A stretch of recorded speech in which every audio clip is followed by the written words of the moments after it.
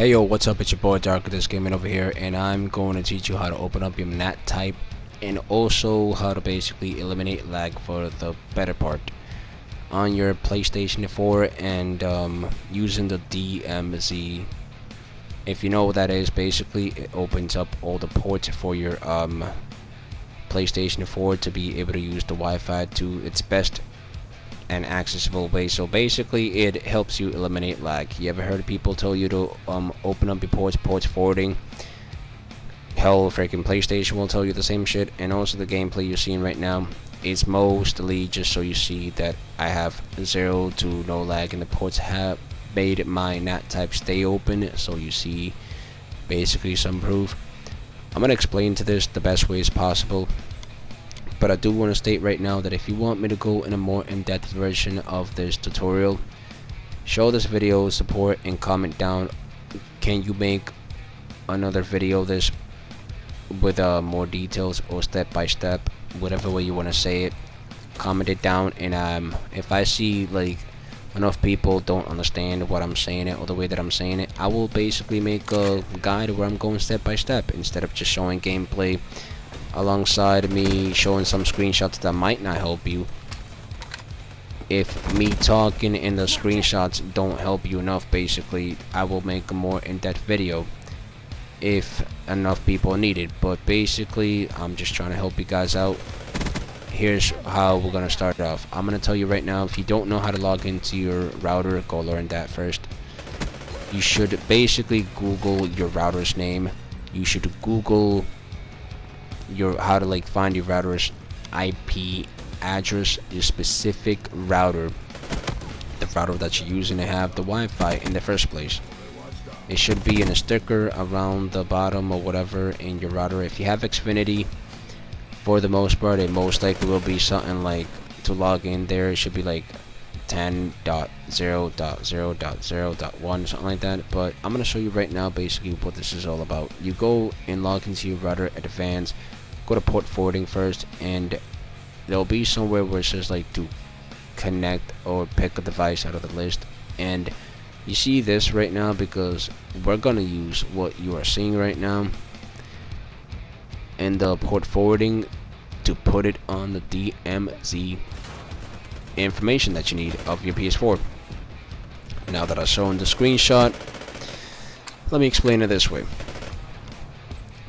Think of the DMZ and the IP address of your PS4 as basically the IP address with a V4 host or whatever is your PlayStation 4 IP address that you will find if you go to settings, system information, and you see the IP address, which is like where the IP address shows the MAC address and all that shit. Well, the IP address that you see on the PS4, think of the DMZ4, or basically no, the DMZ4, that is the IP address of your PS4. That's basically how it knows what device it has to like open up the ports to, all of them. This is how like your router knows, oh, I'm opening up all access, all permission to this specific PS4. It's like which device it knows to point to, basically, put it that way. That's why you put the information. Okay, so your PS4 IP address, which is like 4 boxes or 10 numbers, whatever, like 4-digit numbers separated by dots, is the DMZ4. Now the DMZ6 on the PS4 is somewhat complicated to find, but I found a little bit of a way to find this, of course. So if you have Xfinity, you will also understand this a lot more better. But if you have a different router, I know this is gonna look different to you, but go look back at the screenshots that I put around the video, and also they'll be in the end. I'll basically put it this way. When you go to Port Fowarding, I know I didn't show it in the screenshot, but that's because I kinda just went on edit on the ports I already had before, because I used to use Port Fowarding, but it didn't do the job for me. And now that I use the DMZ server or DMZ, it is literally doing what the Port Fowarding could never do, since most likely I did it wrong. And it's not really easy to do the Port Fowarding. It's so complicated compared to like the DMZ, which basically does it all automatically for you if you know what information to plug in, which the DMZ 4.6, which is basically your IP address of the PS4, the PS4 IP address v4, and the v6 IP address of the PS4. Now the PS4 IP address, the v4 whatever, is very easy to find. Like I said, settings, system information, and then it literally displays it to you in, it says IP address. Now the one that's like longer, that's like the v6, that's the one that's not fucking that's the one that's not easy to find.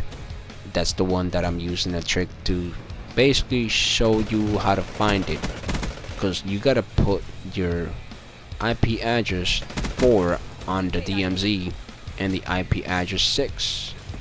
I'm not sure how they're called or whatever. Like it has a complicated name, so I'm just trying to make it easier to understand by calling it whatever I can.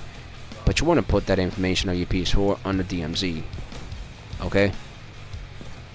And the way that I found it to find it is you go to like where you go to Port Fowarding, where you would normally put your information for the Port Fowarding. Once you pick, it should be like down on the left, an option that says, oh, what device do you want to put the specific port that you are trying to open to? Like an option of devices that your internet is logged into. You should see the port, I mean the IP address of your PS4 alongside some whatever name it would have, and that's how you know that, oh, this specific device that is shown out of the list is my PS4, because it has the same IP address next to it, next to whatever that weird name is, weird ass name. That is the device that is known as my PS4 that I'm trying to open up all the ports DMZ. Now once you pick that device and apply whatever the option is called, basically to confirm that you want to like put that, it will put all that information but your port, but you don't need that. We just need you to basically save the information that it gives you for the servers, like in the screenshot you're gonna see right now. The IP servers, whatever the hell, 4 and 6, those things I have like highlighted in blue, put those information and correspondingly put it on the DMZ and you'll be good. And then restart your router after you save the DMZ settings and turn it on, and then play and then have fun. If you want me to do a better video that has more detail, show a lot of support to this video, but it's been your boy Darkatous Gaming.